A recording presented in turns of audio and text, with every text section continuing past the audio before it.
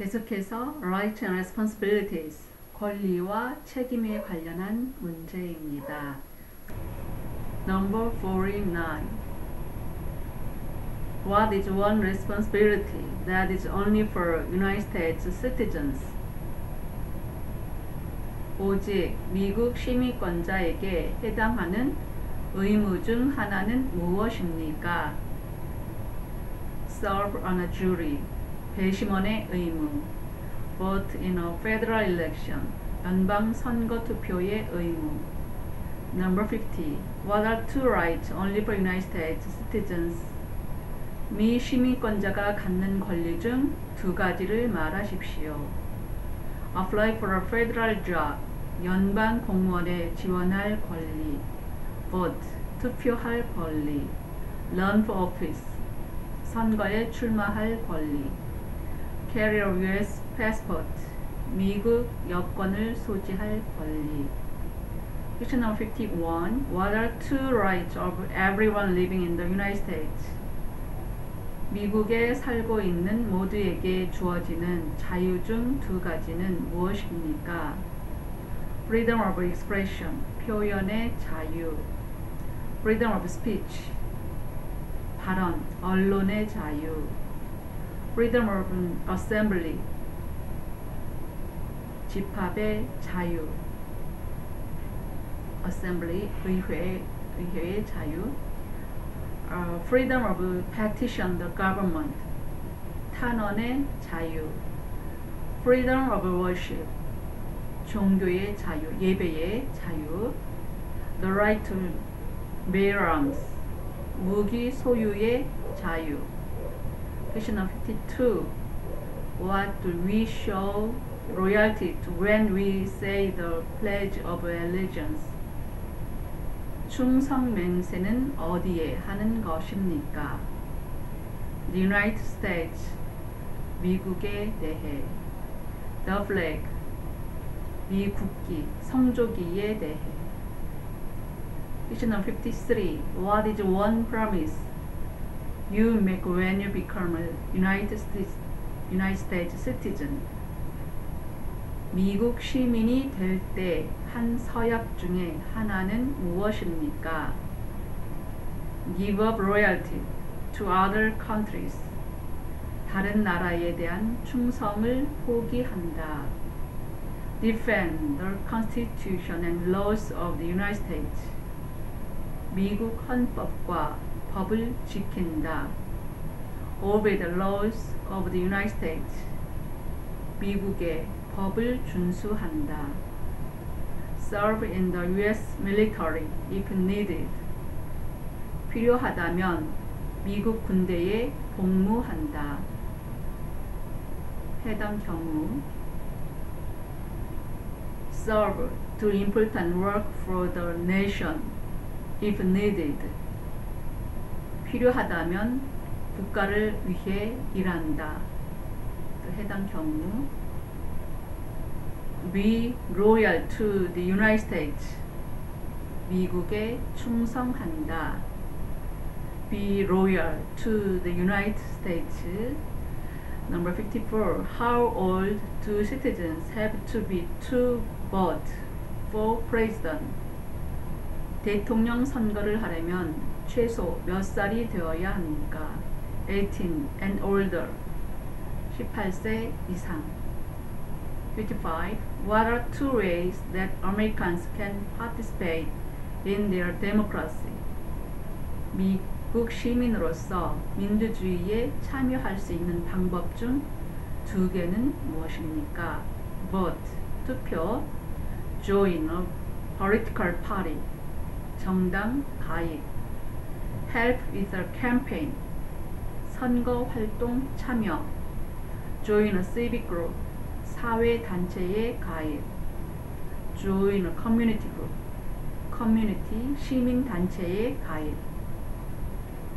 Give an elected official your opinion on an issue, 정치인에게 의견 제시. Call senators and representatives, 상하원 의원에게 전화. publicly support or oppose an issue or policy. 이슈 정책에 대한 공식 입장, 찬성과 반대, 견지. run for office, 공직 선거에 출마.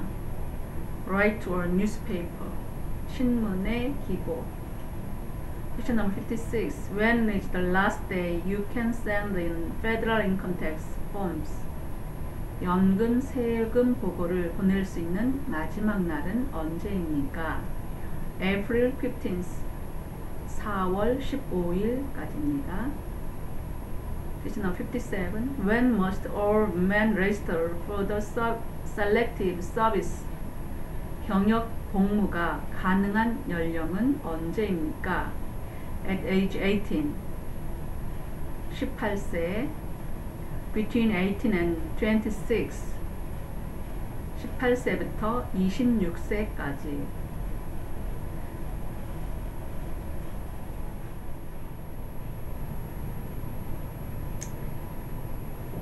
계속해서 시민권 문제 100문제 중 57번부터 하겠습니다. Question number 57. When must all men register for the selective service? 병역 복무가 가능한 연령은 언제입니까? At age 18, 18세. Between 18 and 26, 18세부터 26세까지. 그 다음에는 American History, 미국 역사에 관한 문제입니다. Colonial Period and Independence, 식민지 기간과 독립에 관련합니다. Question number 58. What is one reason colonists came to America? 식민지 개척자들이 미국으로 온 이유 중 하나는 무엇입니까? Freedom, 자유. Political liberty, 정치적 자유. Religious freedom, 종교의 자유. Economic opportunity, 경제적 기회. Practice their religion, 종교적 신념의 자유. Escape persecution, 박해로부터의 자유. Question number 59. Who lived in America before the Europeans arrived? 유럽인들이 미국에 도착하기 전에 미국에는 누가 살고 있었습니까? Native Americans, 미국 원주민. American Indians, 미국 인디언. Number 60. What group of people was taken to America and sold as slaves? 미국에 노예로 잡혀온 사람들은 누구입니까? Africans, 아프리카인. People from Africa, 같은 뜻입니다. 아프리카 대륙의 사람들. Number 61. Why did the colonists fight the British? 식민지 개척자들은 왜 영국과 싸웠습니까?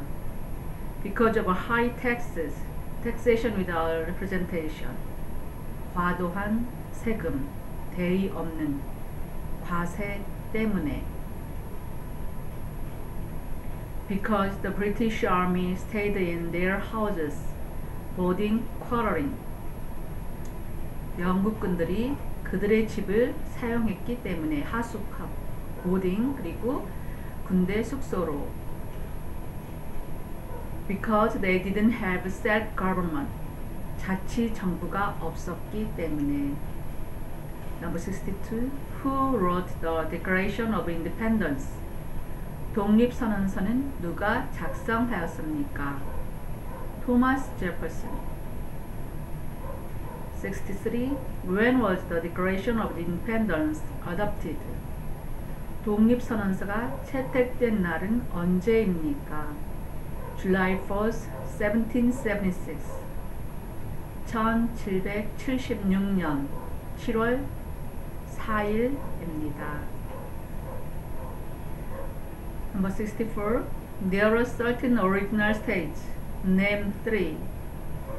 미국 초기 13개 중 3개를 말하십시오. New Hampshire, Massachusetts, Rhode Island, Connecticut, New York, New Jersey, Pennsylvania, Delaware, Maryland, Virginia, North Carolina, South Carolina, Georgia. Number 65. What happened at the Constitutional Convention? 헌법제정회의에서 어떤 일이 있었습니까? The Constitution was written. 헌법이 작성되었습니다. The founding fathers wrote the Constitution. 헌법 창시자들이 헌법을 만듦. 같은 뜻입니다. Number 66. When was the Constitution written?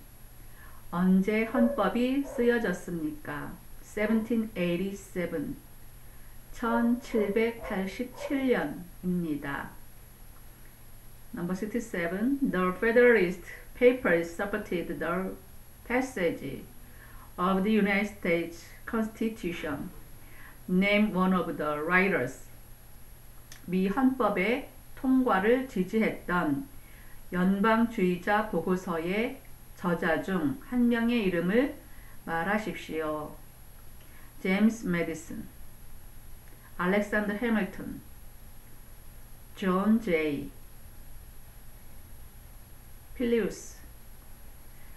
피브리우스, 3명의 필명입니다.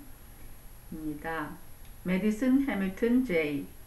그렇게 3명 중에 한 명을 말하면 되겠습니다. Number 68. What is one thing Benjamin Franklin is famous for? 벤자민 프랭클린이 유명한 이유 중 하나는 무엇입니까? US diplomat, 미국 외교관. Oldest member of the Constitutional Convention, 헌법제정위원회의 최고령 회원.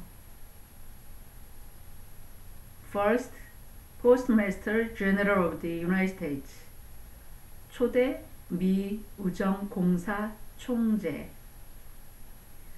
Writer of Poor Richard's Almanac, 리차드 연감 저자.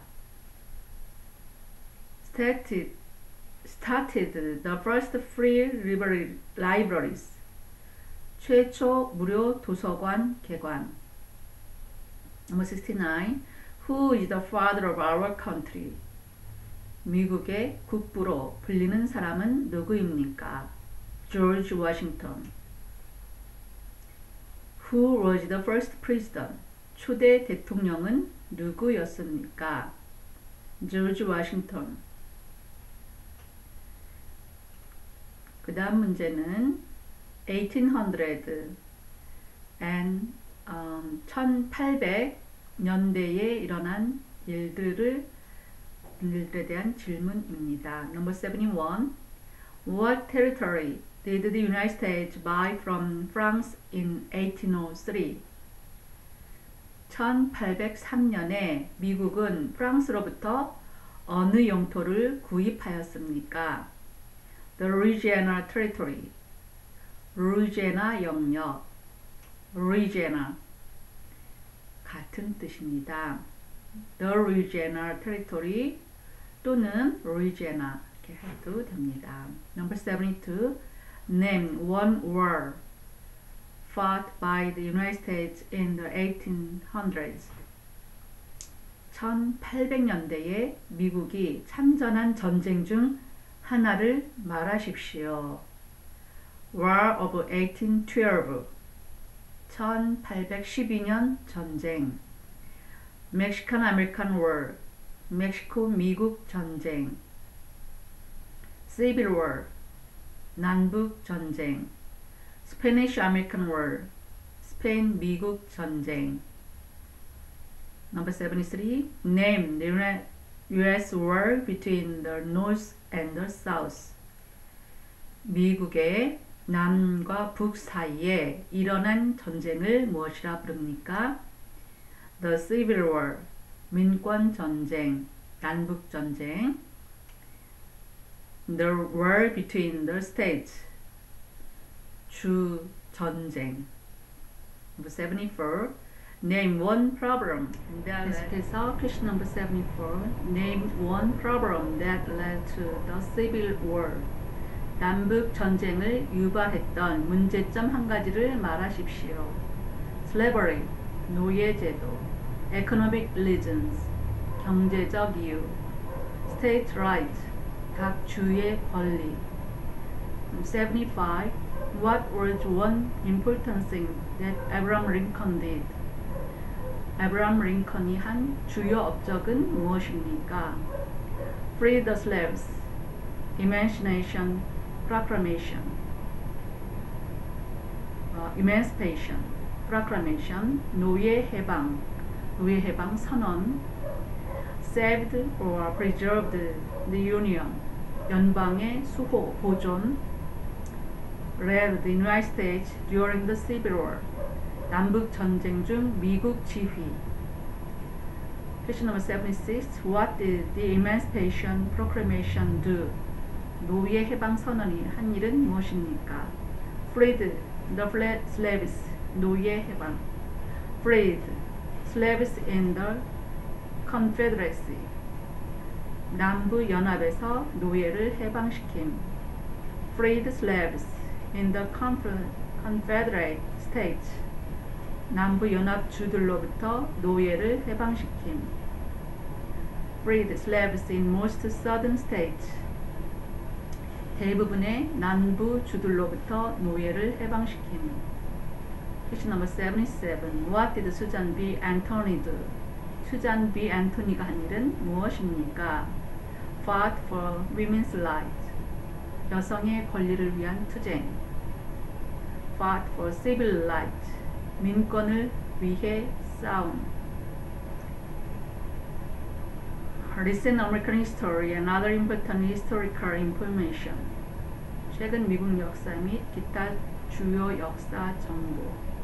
Question number 78. Name one war fought by the United States in the 1990s. 1990년대에 미국이 참전한 전쟁 중 하나를 말하십시오. World War I, 제1차 세계대전. World War II, 제2차 세계대전. Korean War, 한국전쟁. Vietnam War, 베트남 전쟁. Persian Gulf War, 페르시아 걸프 전쟁. 79. Who was president during World War I? 제1차 세계대전 당시 대통령은 누구였습니까? 우드로 윌슨. Number 80. What was president during the Great Depression and World War II? 경제 대공황과 제2차 세계대전 당시 대통령은 누구였습니까? Franklin Roosevelt. 81. Who did the United States fight in World War II? 제2차 세계대전 당시 미국의 전쟁 상대국은 어디였습니까? Japan, Germany, and Italy. 일본, 독일, 이탈리아. 82. Before he was president, Eisenhower was a general. What war was he in? 아이젠하워는 대통령이 되기 전에 장군이었습니다. 그가 참전한 전쟁은 무엇입니까? World War II, 제2차 세계대전. 83. During the Cold War, what was the main concern of the United States? 미 구소련 간 냉전 중 미국이 가장 우려한 것은 무엇입니까? Communism, 공산주의. 84. What movement tried to end racial discrimination? 인종차별을 종식시킨 사회운동은 무엇입니까? Civil Rights Movement, 민권운동. Question number 85. What did Martin Luther King Jr. do? 마틴 루터 킹 주니어가 쌓은 업적은 무엇입니까? Fought for civil rights, 민권을 위해 싸움. Worked for equality for all Americans, 모든 미국인의 평등을 위해 활동. Question number 86. What major event happened on September 11, 2001 in the United States? 2001년 9월 11일 미국에서 발생한 주요 사건은 무엇입니까? Terrorists attacked the United States. 테러리스트들이 미국을 공격함. Question number 87. Name one American Indian tribe in the United States. 미국의 인디언 부족 중 한 가지를 말씀하십시오. Cherokee, Navajo, Sioux, Chippewa, Choctaw, Pueblo, Apache, Iroquois, Creek, Blackfeet, Seminole, Cheyenne, Arawak, Shawnee, Mohegan, Huron, Oneida, Lakota, Crow, Teton, Hopi, Inuit. Number 88. Name one of the two longest rivers in the United States. 미국에서 제일 긴 두 개의 강은 무엇입니까? Mississippi River, 미시시피 강, Missouri River, 미조리 강. 89. What ocean is on the west coast of the United States? 미국의 서쪽에 위치한 바다의 이름은 무엇입니까? Pacific Ocean, 태평양. 90. What ocean is on the east coast of the United States? 미국의 동쪽에 위치한 바다의 이름은 무엇입니까?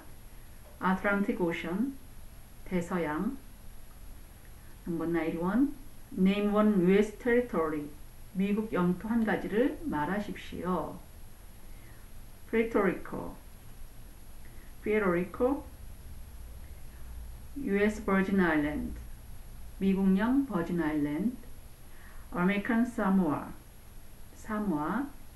Northern Mariana Islands, 북마리아나 제도. Guam. 92. Name one state that borders Canada. 캐나다 국경과 접경한 주 중 하나를 말하십시오. Maine, New Hampshire, Vermont, New York, Pennsylvania, Ohio, Michigan, Montana, North Dakota, Idaho, Washington, Alaska. Number 93. Name one state that borders Mexico. 멕시코 접경한 주 중 하나를 말하십시오. California, Arizona, New Mexico, Texas. Question number 94. What is the capital of the United States? 미국의 수도는 어디입니까? Washington, D.C. Washington, D.C. 95. Where is the Statue of Liberty? 자유의 여신상은 어디에 있습니까? New York Harbor, 뉴욕만. Liberty Island, also a sector on New Jersey, near New York City, and on the Hudson River. 그 외에 뉴저지, 뉴욕시 근처 허드슨 강도 정답으로 간주합니다. Symbolic.